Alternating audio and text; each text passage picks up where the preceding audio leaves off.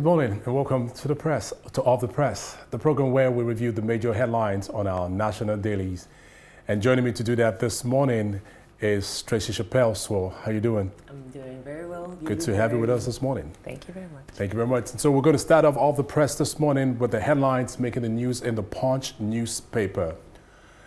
Unpaid salaries, 10,284 workers retire without pensions. That's the first headline in the Punch newspaper this morning. And January 12th date for illegal aliens. Deportation stands, says the federal government. And Benin begins census of nationals in Nigeria. Presidency kicks as ex-CDS Ogomudia warns of violent restructuring. And that is on page 7 in the Punch newspaper. Justice Foreign Ministry's budget 5.6 billion naira for constituency projects.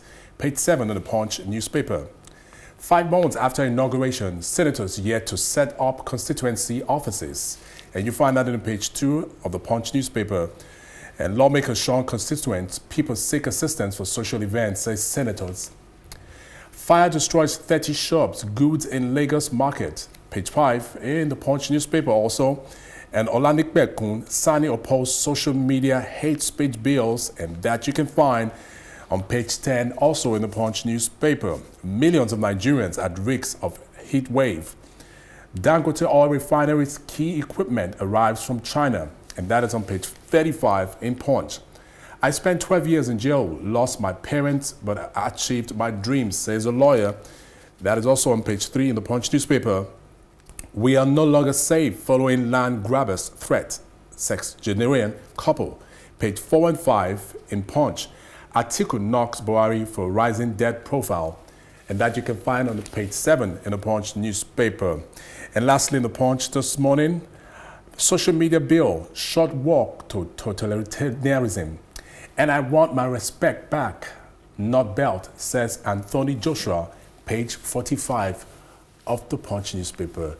Anything of interest there for you this morning? So, oh yes, definitely. Yes. Especially when you wake up this morning and you see the clouds are really clear. Yeah. The weather forecast has already told us that we should be getting geared up for heat waves. Heat waves, yes.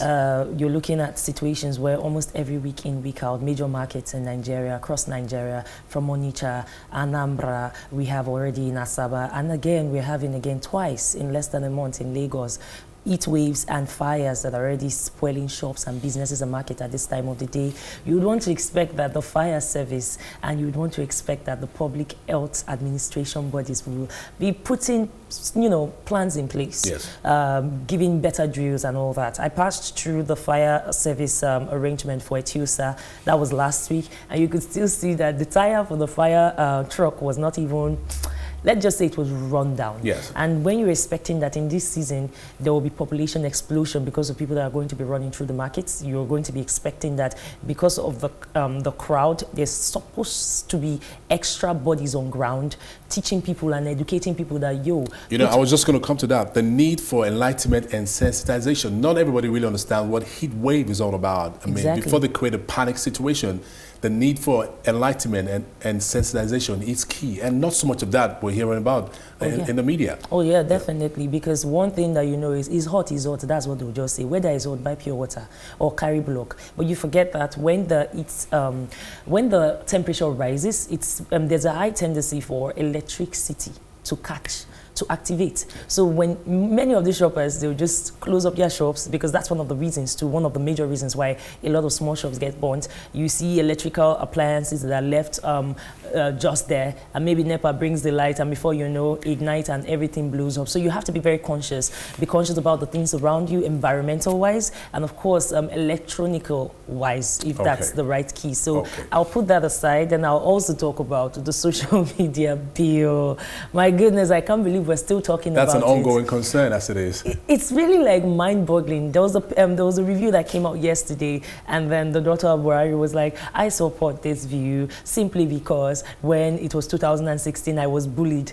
And my mind is like, dude, you were not bullied. I mean, that period, they were telling us that this is what the Aso Rock was going to look like. Young, fine girls that are going to be encouraging younger Nigerians to want to vote or be involved in politics. Although that has not been the case, at least personally. But now you're seeing someone like that coming out to say, cancel it. It reminds me of Kim Jong-un. I mean, that's how South Korea started. When they were doing their closed-up arrangement in China, that's how they started. Yeah. If you don't say nothing now and you start bringing out youths to come and be saying something that's supposed to be against what gives them freedom, you have to look at it and be like, I mean, it's not making sense. It's not making sense, they swore. And from the Punch newspaper, let's take a look at the headlines. In the Nation newspaper this morning, Oyo Algon, PDP clash. You find that in page 42. And 5 killed in Lagos-Ibadan night accident. FRSC, it's reckless driving. In page 4 of the Nation newspaper, Iheanacho's goal sinks Everton. And striker ends goal drought. Page 47 in the Nation newspaper. And still in the headlines in the Nation's newspaper this morning, November's 314 billion naira gain reduces investors' loss to 1.65 trillion naira. Lagos explains coup resumption dates, page 6 in the Nation newspaper, and social media bill dangerous, that you can find in page 8. And then that's basically across every newspaper headlines this morning.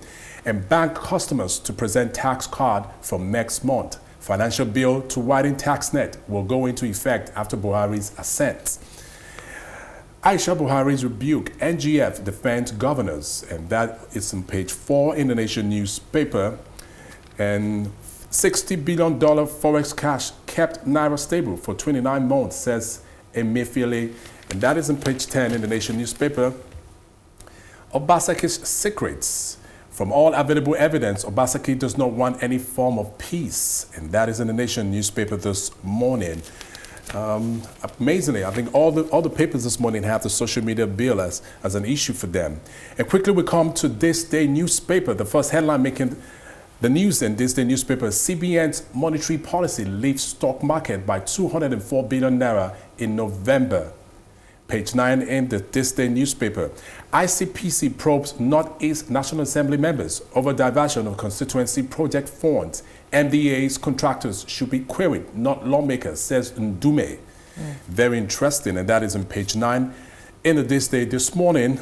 And we want to grab a copy and get the full details of all of these headlines we're reading out to you on Off the Press. Opposition mounts against hate speech bill as editors IPI Olanipekun Kunkik. Sponsor lists dangers of non-passage. Interesting. It's so interesting that every newspaper in Nigeria, they are taking this seriously.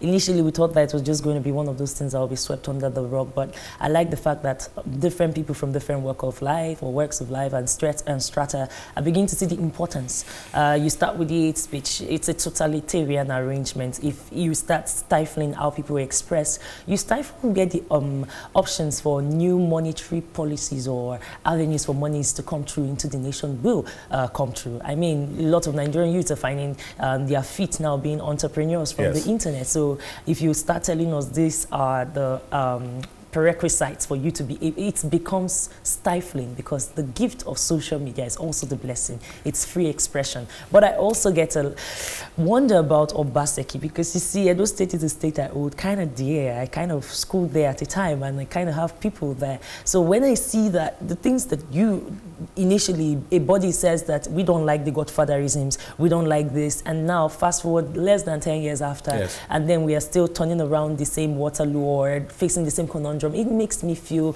like, are we moving forward or backwards? I feel like Obaseki should you know, find a compromise, and both parties should find a compromise, because the people that suffer, in the local adage, they will be like, when two elephants fight, it's the grass or the ants in between that suffers. That's what they say, isn't it? Edo State is suffering right now, because if they don't settle it, they will get into Vision 2020, still dancing around, oh, it's not my own you want, it's my own you want. And the people will not move forward. Education-wise, you can see the secondary schools there. I passed through there like 3 months ago, and their policies are down. Their kids are not getting, their teachers are not getting paid, and when you ask them, you'll be like, our government, they fight. So it can't work. It can't work. It can't work.